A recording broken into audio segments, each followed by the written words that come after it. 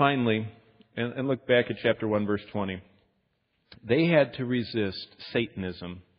Another way the saints had been discipled by Paul was to resist the strong satanic occultic witchcraft that had grown up around pagan Ephesus. The only way a believer could last in Ephesus was to learn the biblical truths of how to stand against and resist all the ways that Satan and his demons were at work. In chapter 1, verse 20, it says, believers who resist the devil know and believe Jesus is supreme. He's above all. It says in verse 20, which he wrought in Christ when he raised him from the dead, and listen, and set him at his right hand in the heavenly places, verse 21, far above all principalities, all powers, all might, all dominions, and every name that's named, not only in this world, but in that which is to come. Verse 22, he has put all things under his feet and gave him to be the head over all things to the church. Did you get that? All. Jesus is greater than all. Greater is he that is in us than he that is in the world. We should not live in fear of the darkness, of the realm of darkness, of the prince of darkness. Those people had to learn. They had to know and believe that Jesus was supreme. Look at verse 2, though, of chapter 2. Believers had to resist the devil by never forgetting he used to be their old master. See, we don't make fun.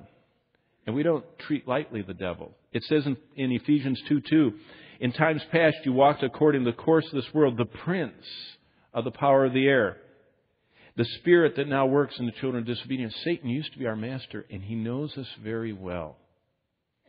You know, they said the terrorists in Mumbai, remember the ones a couple months ago that shot up Bombay, how horrible it was? Do you know what they knew?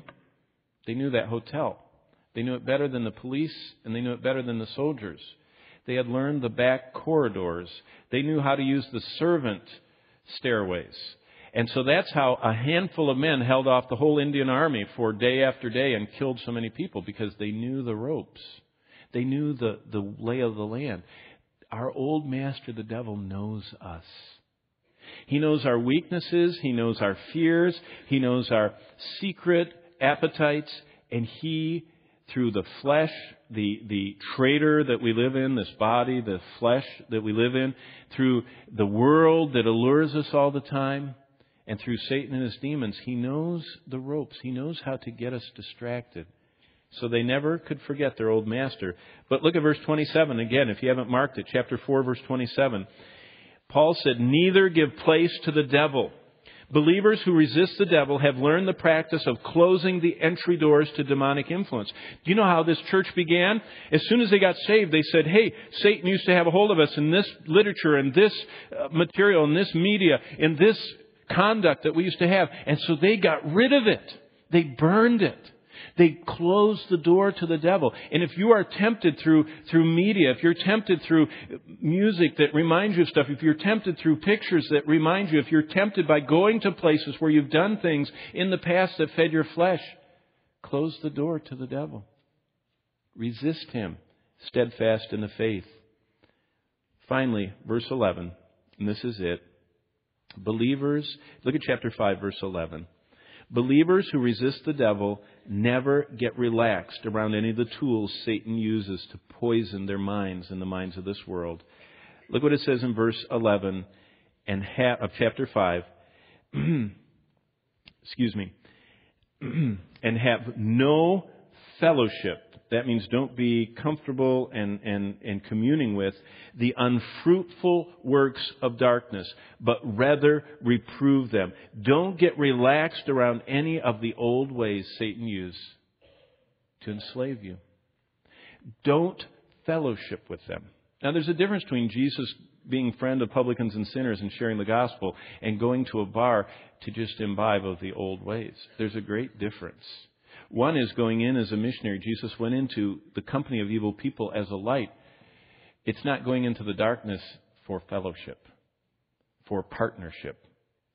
And it can be the darkness of old haunts, or it could be the darkness of old media. The things we used to do, we must have a complete break from them, because our old master knows how to trip us up. The choices that Christ seeks are, number one, by God's grace, I will follow my calling in Christ. I was prepared for good works. By God's grace, I will learn the spiritual secret of putting off and putting on.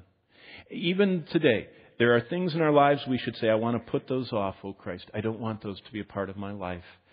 I commit to learn the spiritual secret of repenting of my past, and of verse 11 of chapter 5, resisting evil influence.